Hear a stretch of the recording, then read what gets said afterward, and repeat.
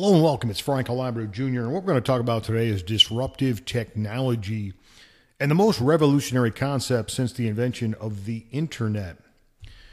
Now, here was the internet actually in 1977, and of course, you couldn't access this internet. You couldn't order it up and get it from Time Warner Cable or one of your internet service providers. But it was very limited, guys. And actually, there was a satellite transmission from London, but there was the internet in 1977. Now, ask yourself when you actually gained access to the internet. For myself, it was 1997, 20 years after this illustration right here. And I bought my first PC in 1997, and I called up and I ordered internet, guys. And I've been on the internet ever since. But some people, if you're young and in your 20s, especially your early 20s, you probably have internet your entire life. But if you've been around longer than that, internet was something that came along during your lifetime. It wasn't always here. Now, we're going to talk about disruptive technology, and what that is, it's something that displaces an established technology or creates a solution that is so dramatic that it is adopted as the standard. Okay? So disruptive technology, let's talk about this.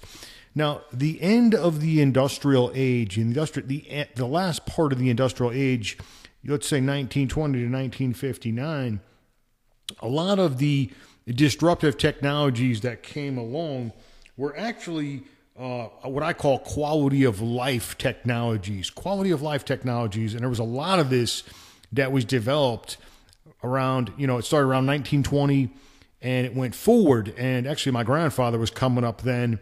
My grandparents, all born in the 20s.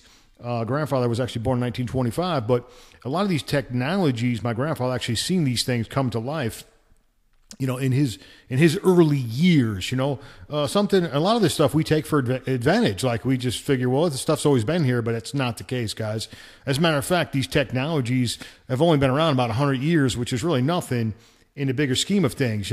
Things like the refrigerator, that was a disruptive technology. It absolutely transformed everything, guys. It transformed the restaurant business. It transformed how people stored food. I mean, it transformed shopping. I mean, everything, guys. It totally transformed the world, that technology. Radio, guys, radio hasn't always been here. As a matter of fact, in 1925, the very first radio transmission came out of the White House. The washer, guys, right? Of course, we take advantage. We just throw our stuff in the machine and push the buttons and it starts, and right? But once again, a disruptive technology, the vacuum, the water heater, most of these things we take for granted, but they weren't always around. These were disruptive technologies. Air conditioning. Now, there's something, especially people that live in hot climates. I'm telling you, you would not be living in a hot climate by choice if there was no air conditioning. Totally transformed everything, air conditioning, television, and the jet airliner. But we're at the tail end of the industrial age. We're talking 1920 to 1959 time frame. These technologies changed the world, guys, completely changed the world, and they were adopted as the standard. Then you fast forward to what we call the information age, okay? The information age, a lot of people say we live in the information age now, and that's true, but we have evolved from this, guys. We're actually in another stratosphere, so to speak. We'll talk about that in just a moment, but the information age really started in 1960, guys, 1960 to 2007. That was the information age. The first satellite went up in 1962, and information started to spread across the globe, guys. It started becoming easier to gain access to information starting in 1960. GPS was developed during this information age. GPS was actually reserved for the military forever, for like over 20 years. I remember seeing GPS when I was serving in the Marines, and I was just fascinated. I was blown away by it. And of course, fast forward to today's times, it's everywhere. GPS is everywhere now. It's in every vehicle that's sold now. It's on your phone. It's all over the place, right? It's everywhere now, but it was once reserved for the military. The World Wide Web came along during the information age. The automatic teller machine, online banking and such. You didn't have to physically walk into a bank anymore. You could actually do banking transactions through an automatic teller machine or even online banking. The personal computer came along during this information age. Email, there's a novel concept. Turn back the clock, 20 plus years, people were like, what do I need an email address for? Now you have to have one. You need one. I mean, you need it for anything. The cellular phone, for those that remember the house phones that, they hung on a wall or it was on a table or something, that kind of deal. And you had a rotary dial or you had the push button. The cellular phone allowed you to just take that communication anywhere that you were. And once again, developed during the information age.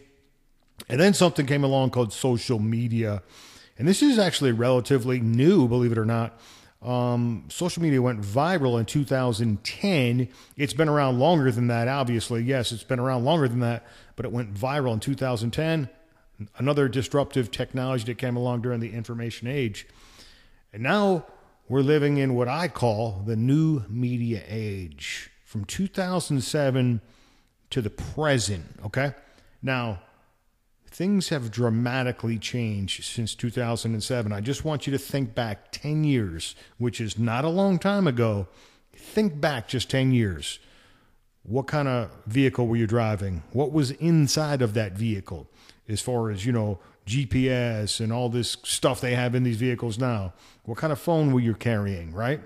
All that kind of stuff, guys. What kind of television did you have back then? Just 10 years ago, guys. And you look around your home and think about how things have changed and evolved so fast in the past just 10 years, guys. Just 10 years back. Just think back 10 years from now. Whatever date it is, whatever year it is, just think back 10 years, how quickly things have changed. And we call this the new media. I call this the new media age, 2007 to the present. And here's what happened in basically recent times. The availability of Wi-Fi, and this was a huge one right here because now the internet was everywhere. It wasn't just in your home or office. Wi-Fi, basically, there was an internet connection everywhere you went. I mean, it was everywhere, guys. You go to a bookstore, you go to a coffee shop, you go to a restaurant, anywhere you go, there's a Wi-Fi connection somewhere now. It's somewhere. And that's new technology, guys. It used to not be that way not that long ago. The smartphone, new technology, okay? Think back 10 years ago, you might have been carrying a flip phone still, right? Most of us were. Probably all of us were. Bitcoin came along. Bitcoin, that internet money, right? Bitcoin. Some people are still not plugged into this, but they're coming, guys. Bitcoin is going to take over the world. And not just Bitcoin. There's other digital currencies that are going to take over the world, but this is something that's really brand new. Streaming, guys, streaming, right? That's something brand new. New technology that's really taken off in the past 10 years. Dating. Listen to this, guys. Most people, and of course, I don't even have to even tell you this, most people actually meet online first before they meet in person. All the time. Think about it. Think about this, guys. Most people meet online first before meeting in person. Shopping, obviously. Look at Amazon. Look at eBay. Look at every single retailer that has a .com at the end of their name where you can shop. You can shop at Walmart.com. You can shop at anything you want, but people are just shopping online, guys, and retail is suffering. You look at companies like Sears and Kmart and Toys R Us and Foot Locker. They're all being crushed, guys. They're being crushed because they didn't adapt fast enough to the new media age. Mobile apps, guys. We live in a time where you can actually download technology in a second, in a couple seconds onto your mobile device, and that software can do a variety of things, whatever the purpose of it is. We live in a mobile app world now where you can just push a button and instantly you can complete a task. Transportation, also. Obviously, with mobile apps connected to that also, companies like Uber, where you can actually push a button on your phone and get a ride somewhere. But this is what's going on, guys, in the new media age, and this is how things have evolved from the industrial age, from the tail end of the industrial age to the information age to the new media age. And noticing trends before the masses is really how fortunes are made. And people, they do realize what is going on as far as technology, as far as the phone that they're holding in their hand, or the technology that is in their home or in their office or at their workspace, what have you.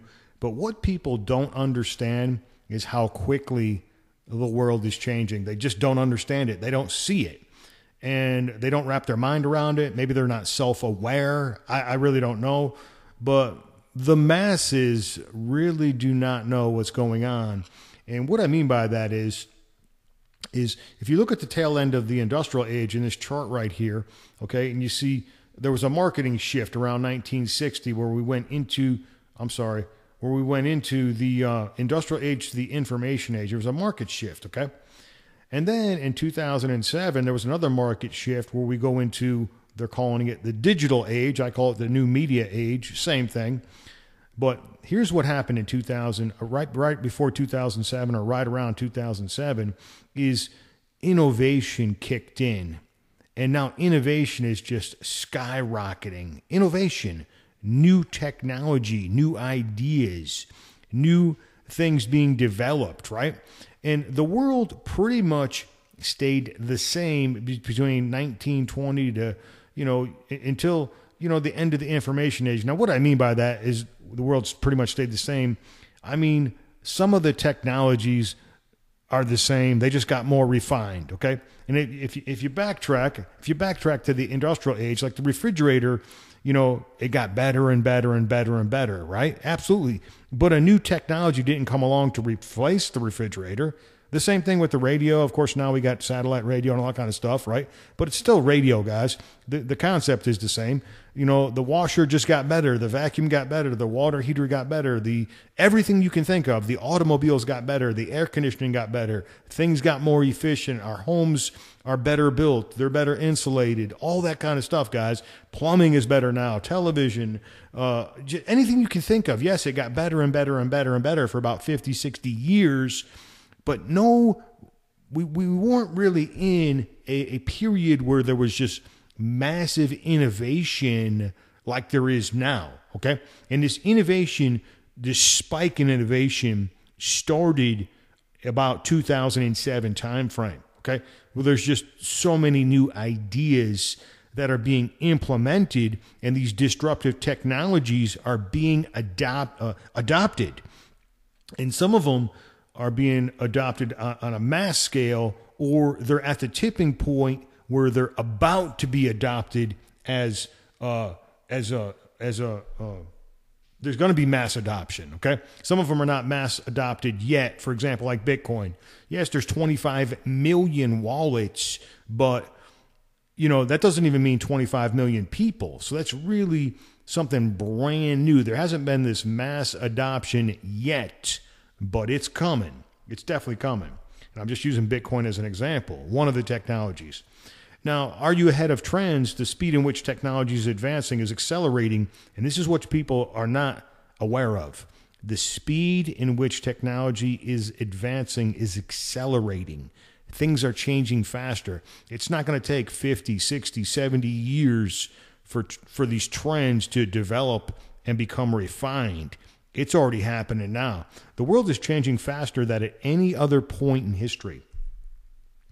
Okay, entrepreneurs are forging a new way to exchange value, communicate ideas in a decentralized community. And we're going to be talking about some of these terms.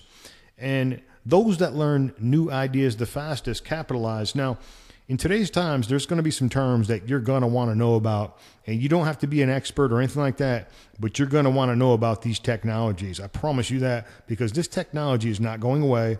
It's going to be mainstream. It's going to be everywhere. It's going to be part of pop culture. And mass adoption is coming, but most people do not know about these technologies. They just don't know about this stuff yet.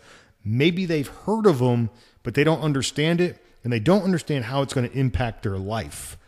That's really the thing that they don't understand. How does cryptocurrency, Bitcoin, blockchain, decentralized, proof of work, proof of stake, delegated proof of stake, how do these disruptive technology, how are they going to impact my life? They're going to impact your life in a big time way. These are going to be connected. These technologies are going to be connected to everything in the very near future. And when I say everything, I mean everything, guys. This is going to be part of the internet. This is going to be the internet. This is going to be how everything is done, how people communicate, how people shop, how people bank, how people do absolutely everything. It's going to be connected to what is up on the screen right now. Everything's going to be coming to this. And I do mean everything. I know that might be hard to comprehend right now because it hasn't happened yet, but it's happening and it's going to happen. Let's talk about some of these terms real quick. Now, cryptocurrency, if you're not familiar with what the heck is cryptocurrency, it's simply digital money created from code. Okay? It is an internet peer-to-peer cash system that runs independent of central authority or oversight. It is a system of trust ran by entrepreneurs that is cheat-proof. Okay? All right. That's just in layman's terms, guys, not real technical. Okay? It's not usually issued by a central authority or government. Now, it can be. Governments can create their own cryptocurrencies. Okay? So it's not exclusive to entrepreneurs. It could be created by a central authority or government. Okay? Cryptocurrency has no tangible form, but wallet keys can be printed on paper. Now, what that means is it's like credits on a screen, right? You got keys, and the keys represent value, and those keys can be printed out. Like you can have them printed out on paper and have it in your wallet. You could have cryptocurrency keys printed on paper. So, but it's really, there's no tangible form of cryptocurrency. Now, some nicknames for cryptocurrency, you probably heard of some of these or all of these or most of these. Satoshi, coin. A lot of people say, hey, you have any coin? They're talking about digital currency, digital gold, digital cash, digital credits, internet money, crypto. You hear crypto quite a bit. Digits. I hear some people say that word, digits.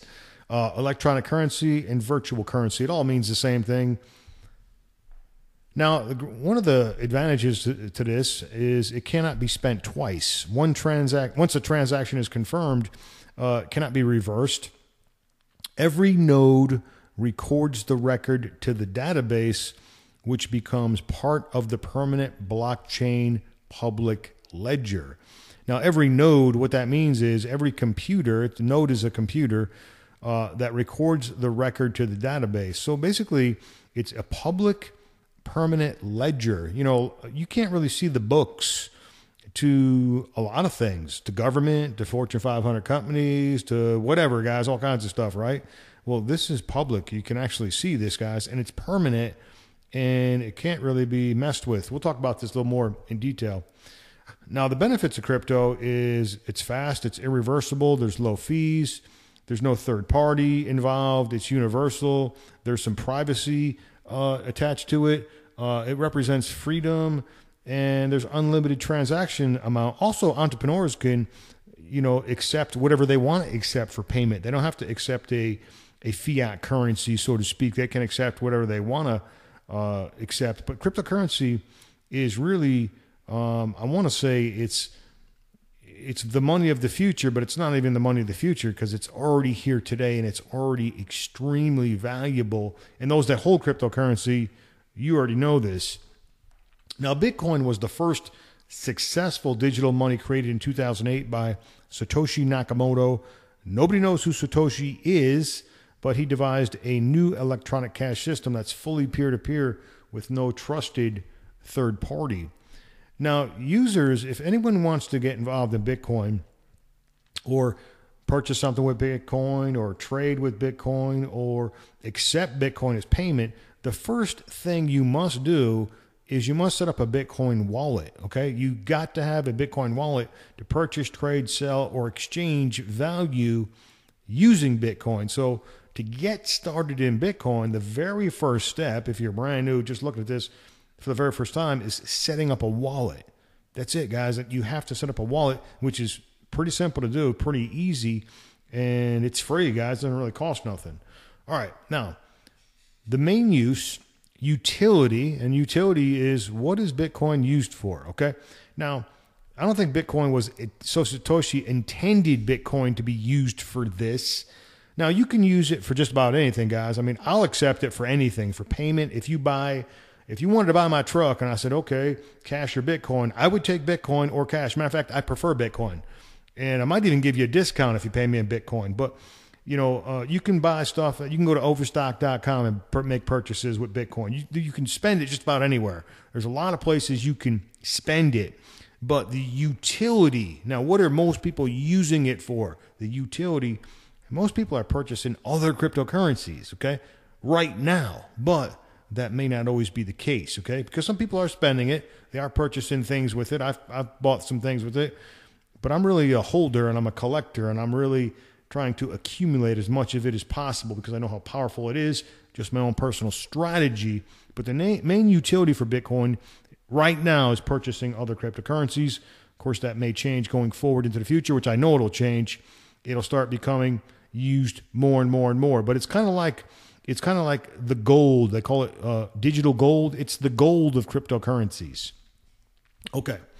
Now, it's independent. Now, it is an independent network of computers across the globe. And what they do is they compete against each other to verify transactions. This is called mining. And the computer that verifies the transaction the fastest is rewarded new Bitcoin. Okay. So how Bitcoin works in simple terms. Okay. There's computers all across the globe. And these computers, they compete against each other when someone wants to spend Bitcoin, right? And the computer that verifies that transaction the fastest, they call this mining, okay? And that computer that verifies it, they get rewarded some new Bitcoin, okay? That's how it works, guys. Now, Bitcoin is decentralized, meaning no one owns it. Nobody owns Bitcoin. It's decentralized. Now, if you have the keys, well, obviously you own some Bitcoin if you have the keys to Bitcoin, the private keys. Now, Bitcoin can only be spent once. All transactions are final, and they cannot be reversed. So there's just a really basic overview of Bitcoin, okay? And, of course, Bitcoin is limited. There only is going to be 21 million Bitcoin ever. And you don't have to buy a whole coin. You can buy a fraction of a coin, and it breaks down you can research this. It breaks down to very minute decimals. You can break it down. They call Satoshi like 1/1,000,000th of a Bitcoin. So it's a nickname for it. But anyway, it's limited, guys. And that's what makes it so valuable, is because there's a limited supply. I call Bitcoin money in reverse because it's limited. Fiat currency is unlimited. Governments print money like nonstop. It's insane, guys. There's always this danger of hyperinflation because there's too much currency in circulation. Okay, blockchain. Blockchain is a global network of computers that jointly manage a database of records. Okay, there it is in simple terms. A global network of computers that jointly manage a database of records. Since there's no central authority, this public ledger is decentralized. It cannot be altered. Computers connected to a network called nodes also maintain an exact copy. Okay? All right. Now, it's digitalized, decentralized public ledger managed by nodes. Node is a computer, guys. Okay? That's all it is. So if you hear these terms, what the heck's a node? A node is a computer, man. It's a computer that's running the blockchain. Okay? All right. Nodes are simply computers connected to a network. Okay? So they're all plugged in, guys. They're all plugged in, but one computer is not like senior to the other, okay? They're all the same, guys, because they got the same set of records stored on that computer. This stuff is really simple when you boil it down, guys, okay? Now, we can get really technical and analyze this and confuse ourselves, but I'm telling you, this stuff is really simple. Once you wrap your mind around it, you're going to understand it. And listen, you don't need to understand everything about it either, okay? You just need to understand that it works and have a basic understanding of it. Like most people don't understand how the internet works, yet they use the internet every day. Yet they don't go to Google and Google search it all day long saying, well, how does this internet work? How do we, when I type in something, how does it connect? And, all this they don't understand all that stuff. But the bottom line is it works. Now, all nodes have the exact same records or recorded blocks.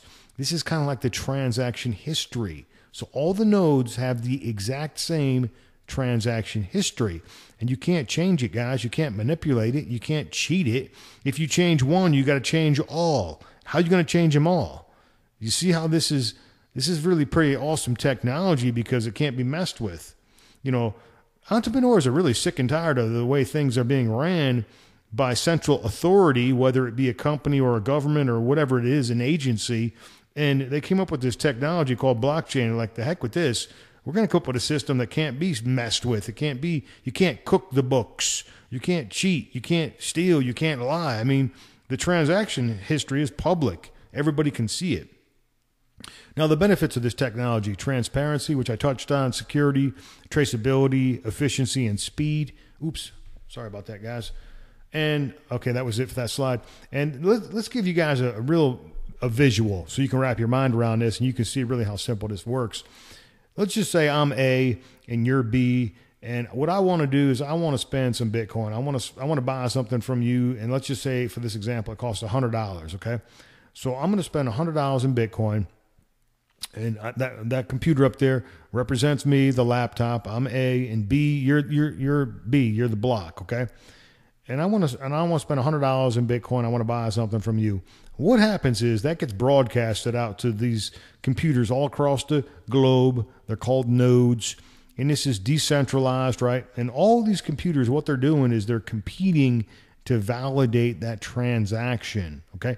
They're using an algorithm, and I'm not going to get into breaking all that down, but they're competing to verify that transaction, okay? There's a mathematical equation that they're attempting to solve. Now, once that thing is solved, okay, it's going to get added to or created. There's going to be a new block created that's going to get added to the block once it's confirmed, okay, and then that computer is going to be rewarded a transaction fee, and actually they're going to get some new Bitcoin, right? Going to get some new Bitcoin that's going to be created. This is called mining, okay, and then the transaction completes, okay, so.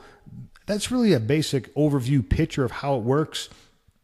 Even if you don't fully understand it, it works, guys, okay? You don't really have to understand it every single step involved, but that's really basic, and that's just a good visual picture of showing you how this works. And you can already probably see the advantages of this, right? There's huge advantages because you got this network of computers that are competing to verify the transaction, and then it goes on a public ledger. Every computer up there has the same exact ledger, okay? It's like bookkeeping, a ledger, right? And that ledger can't be manipulated. It can't be changed. It can't be cheated. It can't be, you can't cook the books and all this other kind of stuff, guys. It's decentralized. That's the awesome thing about this technology. And this is how Bitcoin works, guys, and a lot of the cryptocurrencies. This is how they work, okay? Just a basic bird's eye view of how this technology works. Okay, and this illustration could represent all the computers all across the globe. You can see they could be anywhere, right? They could be anywhere doing this kind of stuff. And this is called decentralized, right? Decentralized. Okay, and decentralized is nothing more than the dispersion or distribution of functions and authority, meaning it's not in one office. The information is not on one computer. The information is not in control of one person or one company or anything else.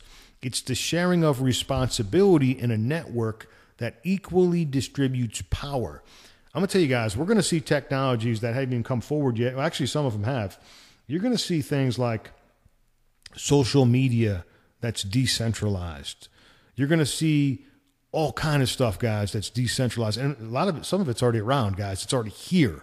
It's already here today. But you're going to see more and more things that are decentralized. And the reason is because people are going to trust this system. You're going to be able to trust this system because you can't cheat the system. So I'm telling you guys, everything in the world is going to this. And I mean everything is going to this. You will see. Now, it is a programmed system of trust that cannot be manipulated, cheated, or changed. Okay? And what we're doing here, it's a transfer of the decision-making power and assignment of accountability, removing ownership and control from a single authoritative source. Power to the people or group in an equal and trusted way. These are some of the benefits, guys. The decision-making that is distributed or delegated away from a central authority, location, or group. authoritative location or group. A system of integrity that enforces honesty. Like I said, you can't cheat it, you can't lie, you can't manipulate it, all that kind of stuff. So let this concept, let this disruptive technology, let it sink in, guys. And once it sinks in, the light bulb will go off. I'm telling you, this stuff is fascinating, guys. It's all I can think about all the time. All right, we'll talk briefly about proof of work, and this is what Bitcoin uses, okay? This is a system of decentralized nodes, and you guys know that nodes are computers, so it's a system of computers that are competing to confirm transactions. We touched on this, right? And by solving a mathematical equation, the first to validate and authenticate the answer to the mathematical puzzle wins. These nodes, also known as miners, you hear the word miners, are incentivized to keep confirming transactions and awarded new cryptocurrency as payment. Okay, so if you hear the term proof of work, this is exactly what it means. And this is exactly what's going on. This is a real simplified definition of proof of work. Okay, and these people are called, or these computers, it's called mining. Okay, you might hear the terms mining Bitcoin or mining some other coin. Well, this is what they're doing, guys. Okay, now this usually requires special equipment and it's expensive. You got to use high energy costs to complete these mathematical equations. It's highly secure and virtually impossible to hack. It eliminates the double spend problem. You can only spend the money once when proof of work. It's decentralized, like I showed in the illustration, a global network of nodes. And what is that? Computers, right? All across the globe, guys, nodes.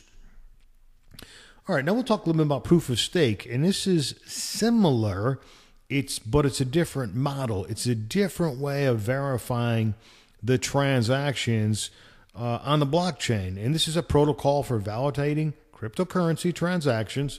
It removes mining. Mining requires expensive computers and energy costs. And proof of stake derives from actual holdings of the cryptocurrency.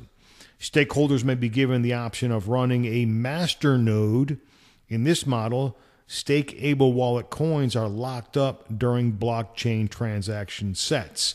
Now, what this means in simple terms is, in Bitcoin mining, none of those miners have to hold Bitcoin. They don't have to have Bitcoin to mine new Bitcoin, to make new Bitcoin.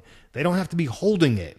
They can just complete the transaction and get rewarded new Bitcoin. Well, with proof of stake, you actually have to hold the coin in a wallet. You stake that coin, meaning you lock it up. It's kind of like security deposit for the network. Okay, that's an easy way for me to explain it, right? And because you have stake in the network, well, you may have the option of being a master node, or maybe you can vote for a master node.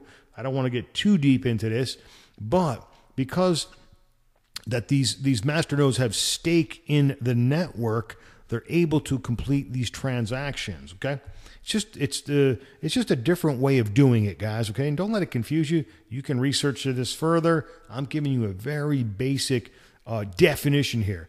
Now, in POS, the coins are pre-mined, so therefore there's no new coins being created from the validation. Now, the participants are called forgers instead of miners. Now, they're still doing the same thing. They're validating the transactions, but they're called forgers instead of miners. In this consensus model, the forger who acts as the validator is determined by the amount of coins held in the stake or the age of the stakeholders' holdings. Okay? And I know that's quite a bit, but in simple terms, once again, it's a forger or acts as a validator, and basically that person, they may have a huge stake, meaning they have a lot of the coins, a lot of the cryptocurrency, and they are holding that as, or they may, and of course it goes by seniority. You could have a seasoned account that could also come into play. Say, for example, you have someone, with 10,000 coins of a certain cryptocurrency, and another person has 10,000 coins of the cryptocurrency, but the other person has a more seasoned account. Well, that person is going to have a little more seniority, right? All right, now, the stake acts as a security deposit for the network or as collateral to vouch for the blocks. The stakeholder is paid with transaction fees. Okay, so it's just a really different way of doing cryptocurrency validation or confirming the transactions on the network. The stakeholders are doing the transactions. You call those master nodes or nodes, what have you. But it works the same way, guys. It's really actually pretty simple when it boils down. All right, and the higher the stake, the more validating power the stakeholder has. Okay. All right, and then there's just a simple illustration. Proof of work. Miners, they're actually mining new coin, right? They're creating new coin. Forgers have the key. They're staking their coins. It's kind of like they're locking up their coins in a stake. In a safe, right? They're in a safe, and they're forging new coins. Now, you also may hear some other terms for forgers. You may hear validators, okay? Same thing. It means the same thing. Validators, forgers, and you also may hear the word delegates, okay? Delegates, forgers. You may also hear that kind of stuff, guys. It all means the same thing, all right? But it's a little different than mining coins, but it's just a different way of doing it, guys, of validating the transactions on the network.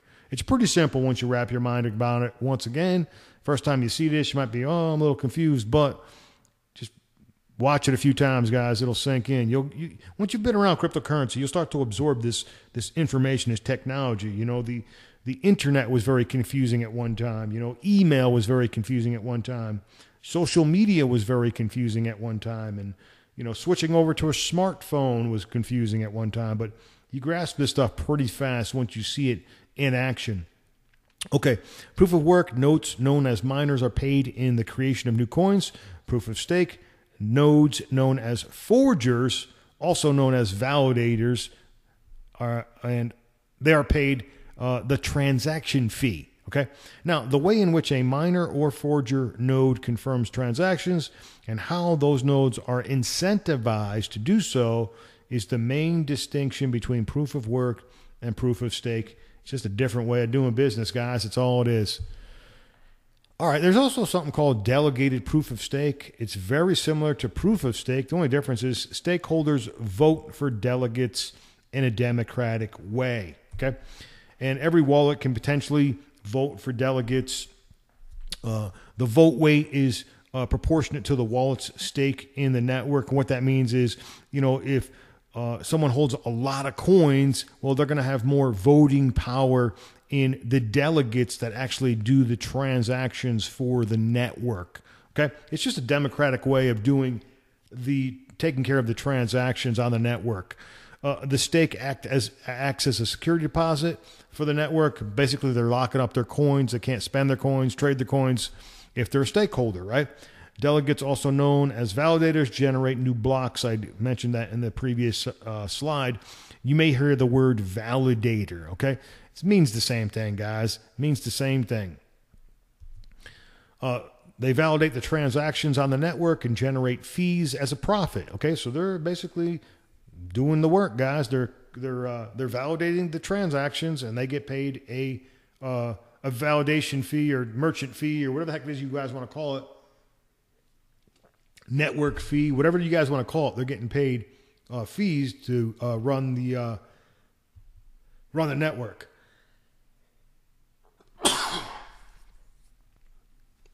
Okay, the validators are called forgers, not miners. We already talked about this.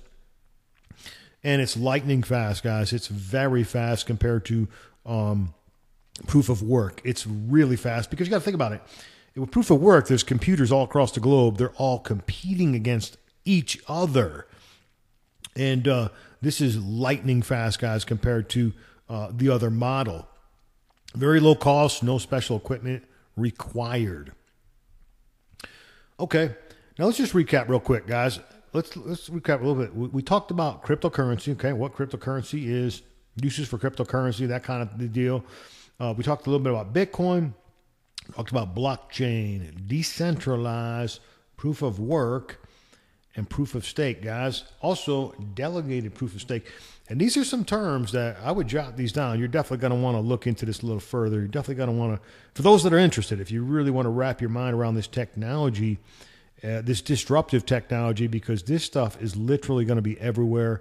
It's going to take over everything. It's going to be in every market, every company, every product, every service, anything you can think of, guys. The entertainment industry, government, good gosh. I mean, social media. I mean, it can go on and on and on and on and on, guys. This is the future today. It's already here, guys. It's just there's not mass adoption yet, but it's coming, guys. It's coming. Just like the internet came and there was mass adoption, and social media came and there was mass adoption, and cryptocurrency come along, and I wouldn't call it mass adoption yet, but it's at the tipping point, guys. It's at the tipping point. And the rest of these technologies, it's the same thing, guys. It's already here. It's just teetering on the point where there's going to be mass adoption. There's no way there's nothing that's going to stop it, guys. Nothing at all. Now, for those of you that do not have a Bitcoin wallet, okay, this is 100% free. There's nothing to buy ever. I've got training for you guys over on planetmillionaire.com, and also put a link below this video, possibly a button below this video, depending upon where you're watching this video. But I'll give you a couple different ways to get to this training. And the first thing you're going to want to do is set up a Bitcoin wallet. Even if you don't plan on using it, I would set one up anyway. Kind of like, you set up an email address when you first got exposed to the internet, whenever that was, right? Maybe you didn't use that email address right away, but you're going to need it eventually. Okay. I promise you, you're going to need a Bitcoin wallet eventually. If you don't have one now, you will need one. It's not a matter of if, it's only a matter of when. You will need one. So I'm going to give you guys this free training, 100% free, cost you absolutely nothing. You guys can visit planetmillionaire.com to gain access, or I'll put like a link below this video, or possibly a button or something like that, and get you guys connected to that training, let you guys plug in and learn more. All right, that's going to conclude this training. Frank Calabro Jr. signing off. Thank you.